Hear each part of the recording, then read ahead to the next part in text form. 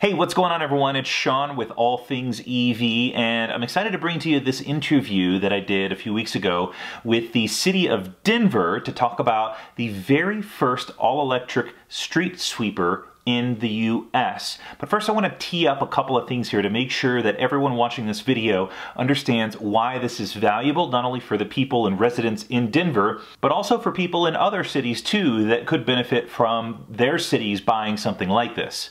I want to first talk about why it makes sense for cities like Denver to move away from the conventional diesel-powered street sweepers to electric. And the first one is there's little to no noise pollution, which means that it's silent. It doesn't make any noise. And aside from the brushes running across the asphalt and pavement, there's really no noise that people around have to deal with. If you've ever heard a street sweeper go by in the middle of downtown, it's actually quite noisy. The second reason is that there's a significant cost advantage to adopting an electric version over diesel. In fact, I'll give you a real-life example of how electric is more efficient than the petrol-powered version. I own a Tesla Model S, and recently I did a cost analysis on what it cost me to run and operate my vehicle, and I compared it to a similar priced Audi A7.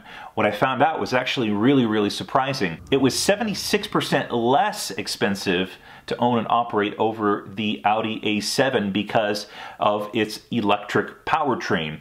Less moving parts, fuel to power an electric vehicle, which is electricity, is far less expensive. And then lastly, and probably most importantly, especially for the city of Denver, is that it has zero emissions. It's emitting zero fumes from the vehicle. And you might be thinking, is an electric vehicle really that much cleaner than a petrol-powered vehicle since you have to plug it in and that comes from the grid?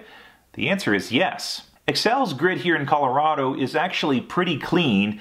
About 28% of the power generation is coming from renewables, and that's a 2017 snapshot. However, in 2026, the grid will actually be 53% from renewable energies. And so this grid actually has the ability to get cleaner over time, versus a street sweeper that is diesel powered will always be diesel powered until the day that it gets scrapped. And if the city of Denver chooses to buy carbon offsets, this could be a 100% renewably powered vehicle. In fact, in a 2013 TED interview, Elon Musk got this same question about the efficiency of power generation at the vehicle level versus the grid level. And he explained that the grid level is actually 40% more efficient at generating power than at the vehicle level. There's two elements to that answer. One is that even if you take the same source fuel and produce power at the power plant and use it to charge electric cars, you're still better off. So if you take, say, natural gas, which seems most prevalent to hydrocarbon source fuel, if you burn that in a modern General Electric natural gas turbine, you'll get about 60% efficiency. If you put that same fuel in an internal combustion engine car, you get about 20% efficiency.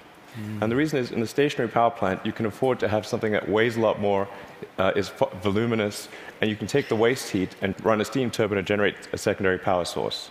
So, in effect, even if you take in transmission losses into account and everything, even using the same source fuel, you're at least twice as better off charging an electric car than burning it at the power plant. Okay. That scale delivers efficiency. Yes, yeah. It does. And then the other point is we have to have sustainable means of power generation anyway, electricity generation. So given that we have to solve sustainable electricity generation, then it makes sense for us to have electric cars as the mode of transport.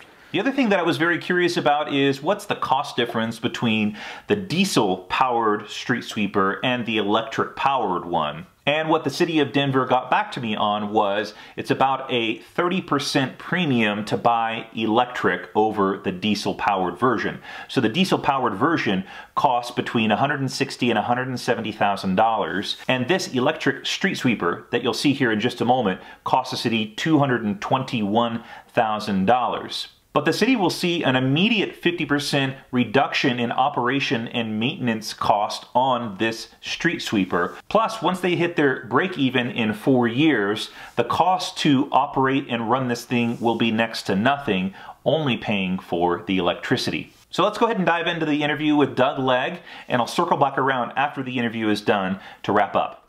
All right, what's going on, everyone? It's Sean Mitchell, and I am downtown with the city of Denver.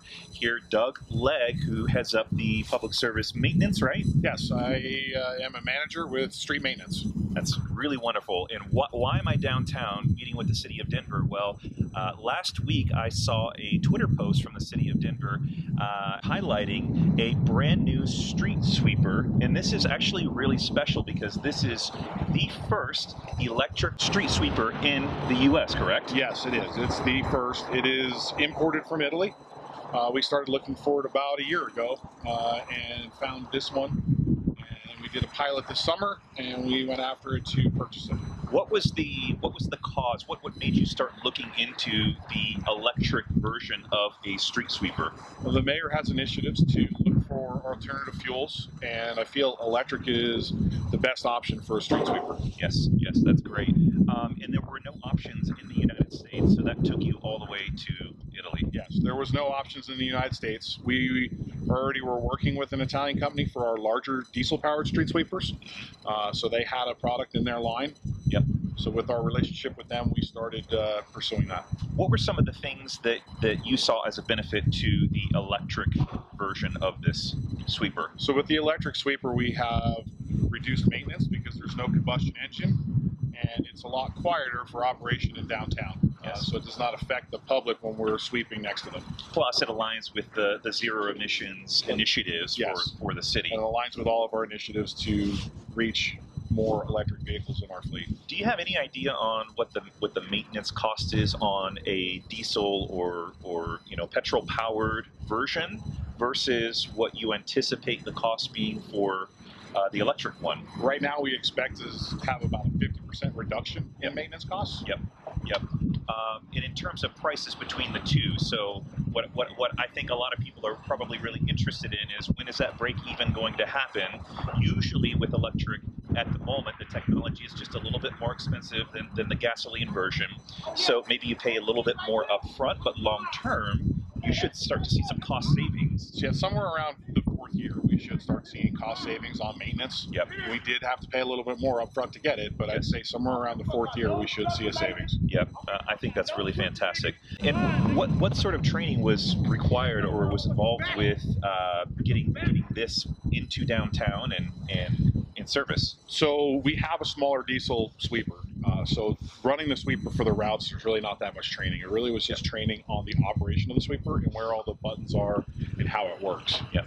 The vendor trained us in about a half a day, worked with us for the next 2 days to make sure that we were doing everything that were according to the manufacturer, Yep. and we were off and running.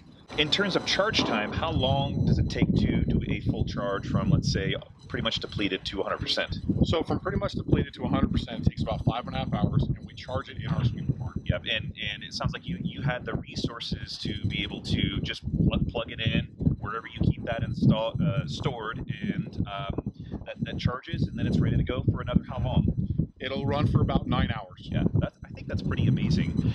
And I had a chance to look on the back specs, and it is just under 77 kilowatt hours for the entire battery pack, and the plug is actually a little bit different than maybe what you might see with something else that you would plug in, like a phone. And so, do you have any insight into the plug or the charging cable or anything like that? So being that it's a European sweeper, it's a European style plug. Yeah. So the plugs came with it, and that's the style that they use over there. So it's a very popular plug in Europe.